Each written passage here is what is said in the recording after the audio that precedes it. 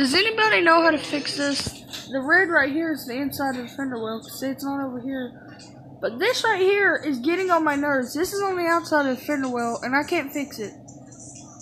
Does anybody know how to fix that? Because over here, it's got a little red, but I'm fine with that unless I can figure out how to fix it. But this right here is getting annoying. Because look, no other part of the car is showing red except for the inside of the fender wells. But see, that's... Somebody please help me.